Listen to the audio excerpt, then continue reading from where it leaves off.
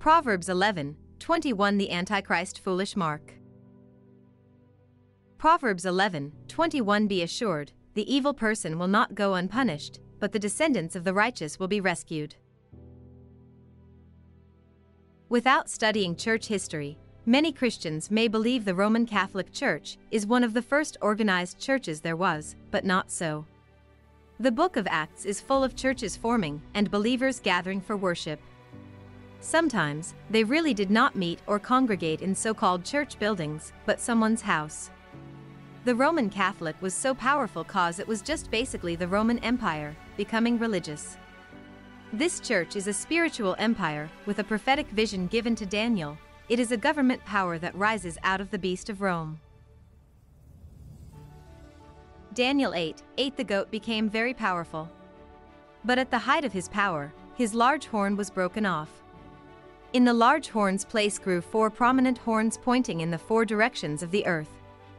9 Then from one of the prominent horns came a small horn, whose power grew very great. It extended toward the south and the east and toward the glorious land of Israel. 10 Its power reached to the heavens, where it attacked the heavenly army, throwing some of the heavenly beings and some of the stars to the ground and trampling them.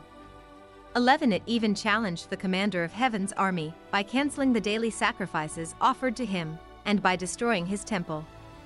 12 The army of heaven was restrained from responding to this rebellion. So the daily sacrifice was halted and truth was overthrown.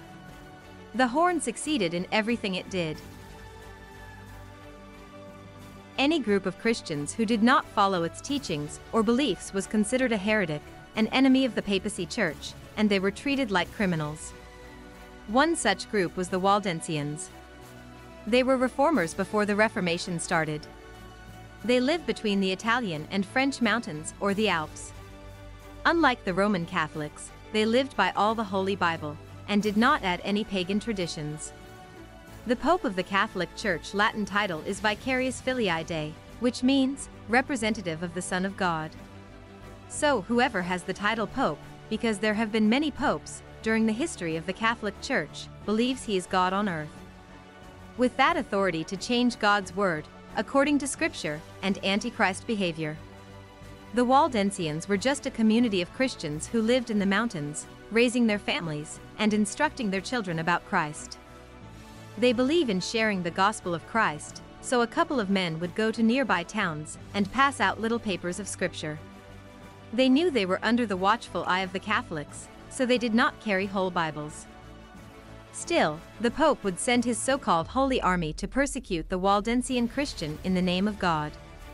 A heretic in the eyes of the Pope had no innocence no matter what gender, age, or size. Persecuting the children of Waldensian meant nothing but only killing a non-believer of the so-called Holy Catholic Church. Many Waldensians were slaughtered, but with the discovery of the New World, they moved to North and South America.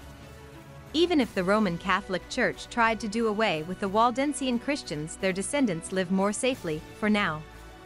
God bless you all. The Lord Jesus loves you, and so do I. Samuel H. 1 John 2:18 Children, it is the last hour, and just as you heard that Antichrist is coming, even now many Antichrists have appeared. From this, we know that it is the last hour. 19 They went out from us, but they were not really of us, for if they had been of us, they would have remained with us, but they went out so that it would be evident that they all are not of us. 2 John 6 And this is love, that we walk according to his commandments. This is the commandment, just as you have heard from the beginning, that you are to walk in it. 7 For many deceivers have gone out into the world, those who do not acknowledge Jesus Christ as coming in the flesh. This is the deceiver and the Antichrist. 8 Watch yourselves, that you do not lose what we have accomplished, but that you may receive a full reward.